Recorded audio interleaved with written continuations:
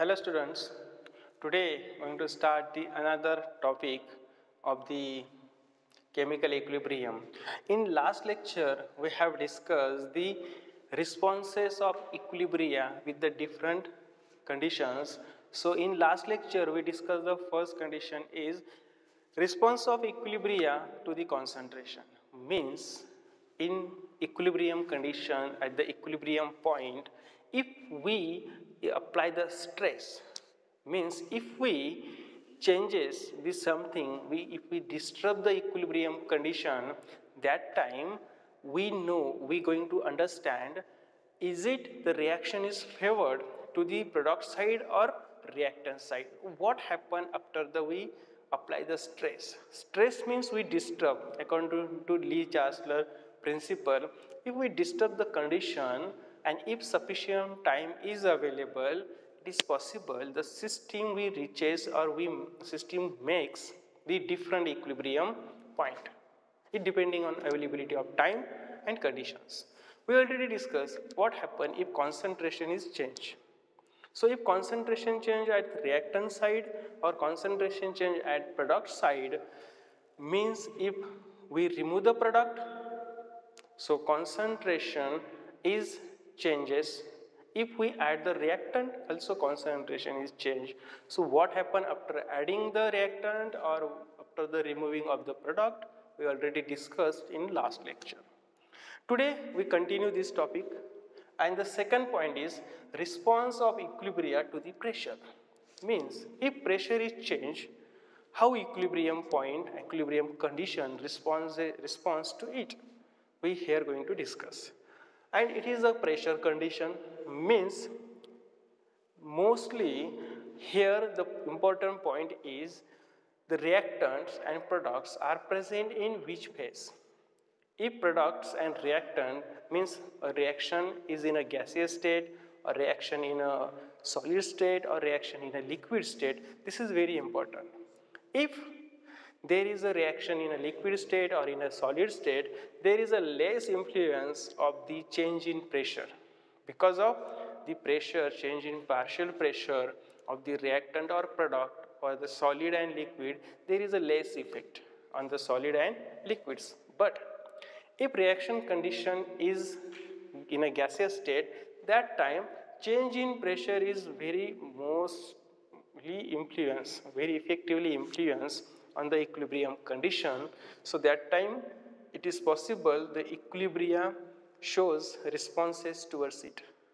And if equilibrium condition responses to it, that time reaction direction is changed, or means backward direction, or it is a forward direction, it depending on how the pressure conditions are changed.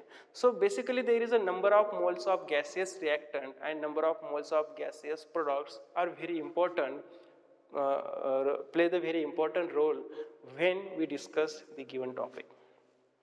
So number of moles are very important. You know, if for the gaseous conditions there is an ideal gas equation, we consider PV is equal to nRT.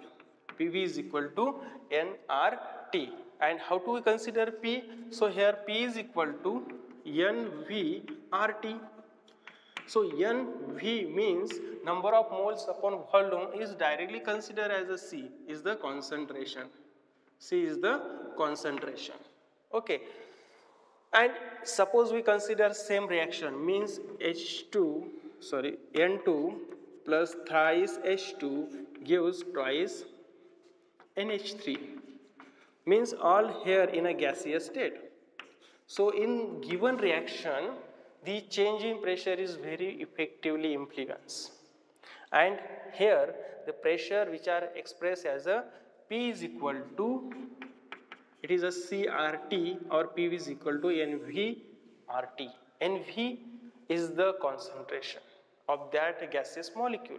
So pressure is taking place of this, partial pressure is taking place of the position of as a concentration. That means in solid and liquids, basically concentration expressed in a, for liquid means in a solution state expressed in a per liter, mole per liter is considered, but here partial pressure to be considered as a concentration when the reactants and products in a gaseous state. So for the gaseous state, using for this equation, we can calculate value of Q. Value of Q is considered as a concentration of NH3. And what is the exponent or coefficient is considered? There is a 2 molecules are here. Then here is the N2 upon H2. So using this, we can calculate value of Q as well as value of and also K. K is equal to Q at the equilibrium point, I already told you. But suppose if we apply the stress, we disturb the condition, what happens after it if the value of K is changed? And definitely if equilibria responses to the disturbance condition means pressure here, definitely the value is changed here. So here we consider the value is changed is Q is increases or decreases.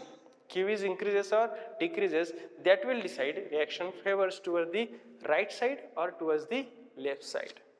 It depends on in the how Q is changed. So suppose we consider this condition, look at here at the denominator there is a N2 has exponent 1, H2 has exponent 3, so total exponent value is here 4. But at numerator there is a NH3 and the exponent is 2. So if we apply the pressure, here number of molecules are different, here number of molecules are different. So that time if we apply the pressure, means increase the pressure or decrease the pressure, the concentrations of these reactants and product means partial pressures of reactant and products are changed. So in that case the Q is changed.